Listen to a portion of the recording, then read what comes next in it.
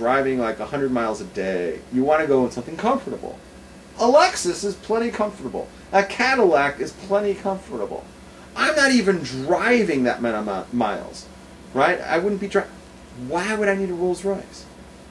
So I just think that, like, even if I could afford it, I wouldn't buy one. You know, it might be fun to go on a test drive on a Ferrari or Lamborghini. Speaking of going for a test drive, like, I've met a lot of women. Here we go! Like, I'm not going to marry this girl. Right. You know, she's a little bit nutty, a little bit slutty. But it's like, oh man, I'd love to go for a test drive. Right. Oh man, I'd love to take her around the block. It's like, oh man, I love those legs. I'd love to imagine those wrapped around me. Or, oh man, check out that rack. You know, if I could just get my hands on that, it's like I'd go to heaven. Or the rack and pinion. Look at the rack and pinions steering on that chick. Wow, she's got a pretty little mouth. Did you ever see Deliverance? Yes, I did. Remember, I read the book, too. Maybe you got a pretty mouth there. Oh, you're sick. You're sick. And they'll squeal like a pig. You're sick. You're sick. So, like, sometimes I want to, like, okay, I don't want to marry the girl, I just want to get Deliverance on her. Why do you have to use... Oh, yeah. Did you see The Kite Runner? Well, I want to see what Bubba Matsia wrote. He wrote, conspicuous consumption is dangerous because the guy will get jealous and it might cause a pogrom. Oh, so in other words, if I drove a Rolls Royce, the Goyim are gonna and some other Jew might they're gonna kill us because Rabbi Rabs has a But did you see The Kite Runner? No. Oh, well, sometimes I want to get a kite runner on women too, but it's like at least just like I'd have this girlfriend and I'd grab her and I'd get a kite runner because there's like a very traumatic scene where something happens to a little boy in there. You know what though? I want to say something. Every rabbi of every major shul has an expensive luxury car. Have you ever noticed that? Yeah. You don't see like you know, Rabbi so and so of a congregation with 5,000 people or whatever, right? Yeah. And he's driving a Toyota Corolla. You never see that. Like, well, a Toyota Corolla is a pretty luxurious car. I have a Toyota Corolla. Oh, it's a piece of crap. Okay, a shul rabbi always has a Lincoln Town Car, a Cadillac, a Lexus. Give me some more that they might drive. They're not going to drive a Mercedes, only because it's going to upset the delicate sensitivities of the Holocaust survivors. Right? It's like, oh, scandal, he's driving a German car. So they're not going to drive a German car, but they will drive a Japanese car, and they'll be in a Lexus. They would never be in a Camry or a Corolla. It's only a Lexus. They're going to be in a Lincoln Town Car, a Cadillac. Give me another one. Do you know any other cars that these people drive? I'm not good with these material things. They might. Oh, in the old days, you might see one in an upscale New Yorker, like a Buick. You know, a high-scale Buick, but I don't think so today. So the rabbis of the major modern Orthodox congregations in Piga Robinson would all make north of 6 figures. Like the rabbi at Bet Jacob would make. Well, I hope so. Something like $250,000 a year, oh, and a housing allowance and day school tuition paid for all the kids. Yeah, well, I would hope the package that would amount to $350,000, $400,000 a year. I would hope he gets some money, because if he doesn't, then no one else is ever going to get any money. Because that's the biggest shul. Yeah. That's the biggest shul west of the Mississippi River. It's in Beverly Hills. Yeah. I mean, if you can't get a nice salary there, then no one's going to get a nice salary. So. But like a rabbi at Eula, he might bring home what, $50,000. It's because he's a Rebbe. Rebbe's always get smacked. Rebbe's get dumped on. See, this is the problem with right here is the problem with the frum community. A Rebbe, the Torah says the greatest thing in the world to be is a Rebbe, because it's like your son. What is a Rebbe as opposed to a rabbi? No, it's like a teacher, someone who's a mechanech to kids. You know, someone who teaches kids Torah. Without it's like them. it's like he's giving the kid life, because Torah is life of a Jew, right? And he's breathing life into a child. He's creating Jews. He's saving lives.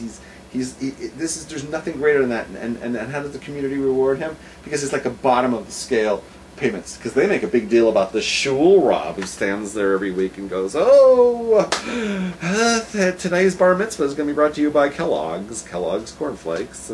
You know, and this guy makes the buku money. Torah never talks about that guy. There is no such guy. The Torah concept, you know, is this guy doesn't exist. This is like a new thing. The idea of like the shul rabbi is almost like the Christian concept of the church priest. It's not even a Jewish concept.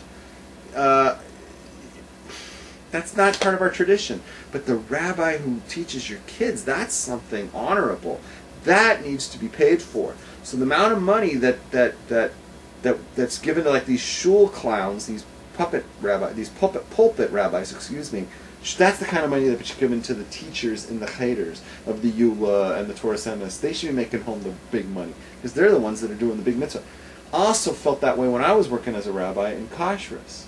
You know, I learned all these halachas, I got all this experience, I had all of this knowledge and expertise in the laws of kashrus and how it applies in companies and manufacturing plants in the Goyish world. I had all this knowledge. I was making the food kosher so we could all eat it, and I was getting paid bupkis. It wasn't right. It always kind of queers me out that, you know, rabbis at the day schools, they get like a 20% bonus at the end of the school year. They did not molest a kid. It's like, would you get your head out of that? Come on, stop with that. Stop with that. And because I'm going to make a joke too, like, you know, I think that if you were a kashrus rabbi and at the end of the year you didn't embezzle any money from do any drugs. You didn't do any drugs. Anyone's wife. You didn't bug it. You didn't cheat on your wife. You didn't have different women in every city, and you didn't embezzle from the organization that you should have been given a bonus. That's how I think of it. You know. Yeah, that's just our perspective. Your mileage may vary. Like, I think if you actually showed up at the company, I think if you ever made an appearance at the companies you purported to do hashgacha for, you should have gotten paid extra.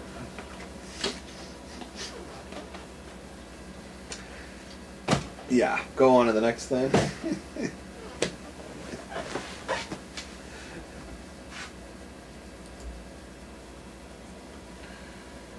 So Deuteronomy chapter 15:4 says, "May there be no poor among you." And then a little while later it says, "You'll always have poor among you." But it presents a picture of an ideal society where if all Israel would keep Torah law, then there will be abundance and there won't be poor people among you. But because all Israel will never all keep Torah law, there will always be poverty. There will always be poor people needing your help. The ban on consumer... Hold on 1 second. Mm-hmm. You said it again here, but you didn't read it out loud. Judaism does not extol nor glorify poverty. Poverty sucks. Why didn't you say that out loud? Because I've said it before. About right. Last week you said you've never seen anywhere in Judaism, nowhere in the Torah, where it says poverty is great. But poverty is great. And yet I've told you not once, twice, but I told you again last week. And I shut it down. Just like rescuing the hostage. The I can't take it anymore. I can't take it because now you're going to have seen it. I was even thinking about bringing my Talmud with me today, but then I thought you would just go, "Well, I can't read Aramaic." So, but I'm going to actually tell you where the Makoros are because I can't stand it anymore. Okay, this is what the Torah says. It says the poor, someone who's poor, is doing a favor to the one who gives by presenting them and giving them the opportunity for the mitzvah of giving tzedakah. So is that glorifying poverty? Yeah. Is that extolling poverty? 1 second. No. That's in the Medrash. It's in Vayikra Rabbah 34:8. Vayikra Rabbah 34:8 in the Medrash. Look it up. There's nothing wrong with being poor, because when you're poor and you accept tzedakah, there's nothing sucky about it. On the opposite, a person who's poor does a tremendous thing because they give others the opportunity to do the mitzvah of giving tzedakah. The Talmud tells us in Baba Basra 9a, a person that causes others to give is greater than the one who gives. And if you think that giving tzedakah is a great thing, you have to understand that the one who receives the tzedakah is doing an even greater thing, because they're allowing